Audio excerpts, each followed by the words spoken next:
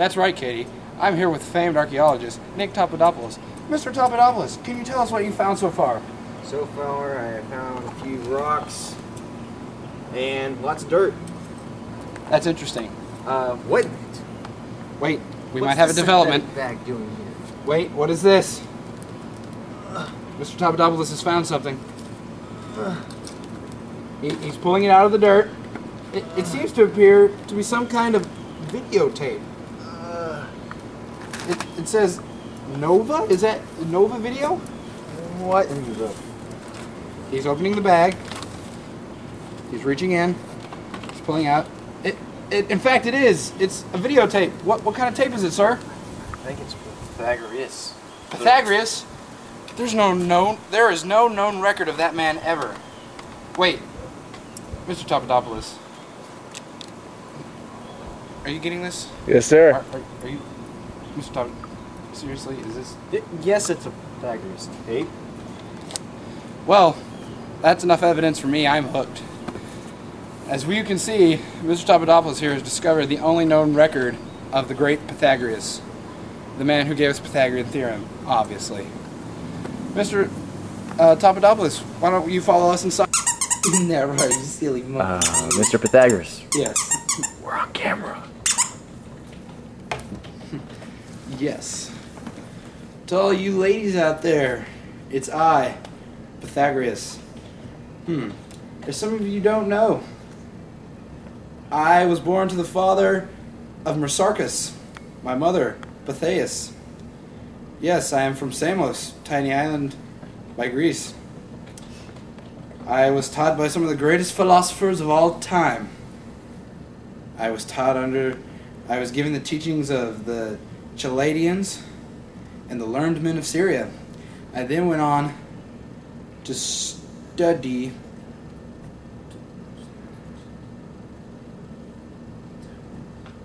yes. I studied in Thales as a pupil of Alexander, who lived in Miletus. He certainly was interested in geometry, you know, shapes and circles and whatnot, and cosmology and the stars. And he influenced my views, very much so, yes.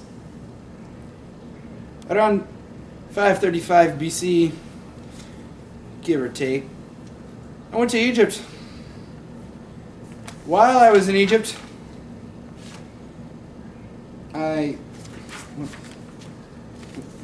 what did I do? I learned more geometry from the Egyptians. But as you already know, I learned geometry from Alexander.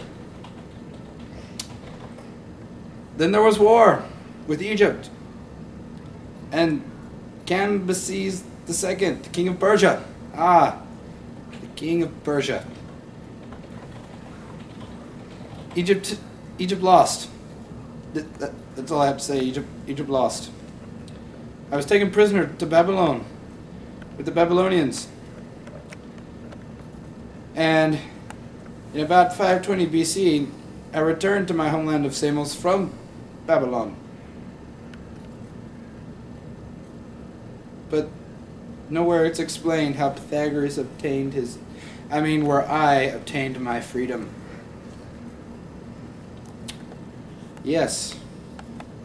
Shortly afterwards, I journeyed to Crete, studied a system of laws there. Good laws, those laws, habeas corpus and laissez-faire and whatnot. Principles of democracy, you should look into it, yeah. I found a school called the Semicircle. Yes, the Semicircle. And outside the city, I had my own private site with all my philosophical teaching. Or private site, where I did all my philosophical teaching. Spending most of the night and daytime there doing research into the uses of mathematics, because you can't go wrong with mathematics. I then went to southern Italy in 518 BC.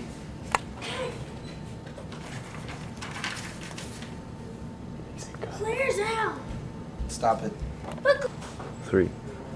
And while there, I founded a philosophical and religious school in Croton. I was the head of a secret society. I had an inner circle known as the mathematician, hint, math. We lived permanently within the society. We had no personal possessions, and we were vegetarians. I taught them myself, and we obeyed strict rules. I held many beliefs, some of which are that at its deepest level, reality is mathematical in nature. The soul can rise to union with the divine, and that all brothers of the order should observe strict loyalty and secrecy. Yeah. Surprisingly, both men and women were permitted to become members of my society. In fact, several of my Pythagorean women became famous philosophers. Famous. My outer circle of the society were known as the acousmaticus. They lived in their own houses, only coming to my society during the day. They were allowed their own possessions and were not required to be vegetarians. Cut it, TJ, real quick. 3. Even though, as you might have heard, that my school practiced communalism, everyone knows that my work is more distinguishable than any of my followers. And you might know me for my pièce de résistance, my Pythagorean theorem, which everyone knows as a squared plus b squared equals c squared. That is on the triangle. For you see, I'm the man who triangulated the triangle. Yes, it was me. I know, it's brilliant. Finally, I would like... Go. But unfortunately, as you know, entropy took its toll. My secret society in Croton was utterly destroyed by a man named Cylon, a noble from Croton itself. I barely escaped.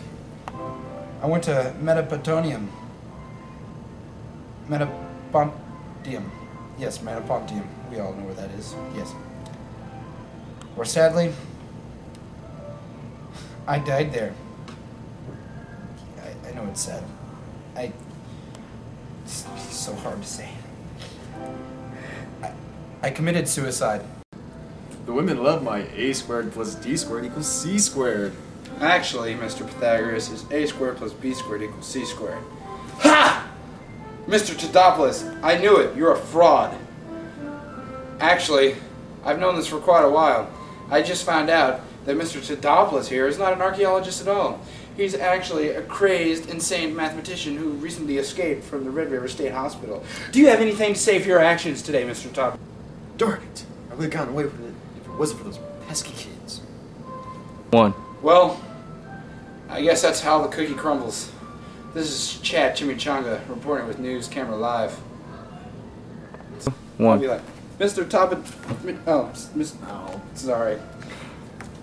Retake. Mr. Toppin. What are you? Mr. Toppinopoulos. So, Mr. Toppinopoulos, Mr. Toppinopoulos.